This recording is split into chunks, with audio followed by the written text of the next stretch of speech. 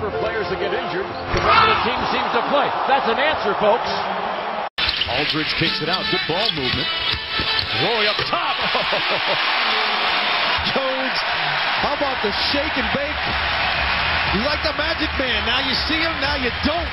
Right by Durant and the flush. Nasty. Final seconds of overtime. Down to 3. Here's Roy. Yes! 1.9 to go in overtime from the field prior to this. And you can tell that Nate McMillan must have told his team in the timeout, if we get a stop, take it in transition. Take a look and see what we can get. Maybe we'll get a better. Here's Blake to Roy. This is for the win.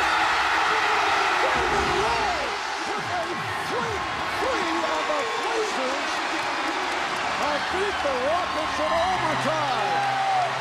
Like Brandon Roy, you're never out of it. As he just comes to the ball and elevates, gets his legs behind him, and follows through. A dramatic shot showing the strength of Brandon Roy to be able to get off that shot attempt from that distance. Playing defense. What's going on here? Off the backboard, and Brandon Roy puts it down. Well, it's interesting. The other night, Sean Marion's last out of the ball game. Steve Blake back in, and they lob to Roy, and he jams it down. Different players. Brandon Roy with time winding down to the third. Off the glass, he goes. Doesn't call it. He doesn't have to. That's how you get the job done. 30 points for him, but it's. Roy may be the decoy. It's likely going to be outlawed. It is Brandon. 4 seconds. Roy to the middle for the game. Yes! Yes! The buzzer! Yes! Brandon Roy has done it again! He's the magician! The officials will review it. They can review it. Not like that's unusual. Roy around Budinger reverses it up and in as Anderson came to help, and Roy with a little English.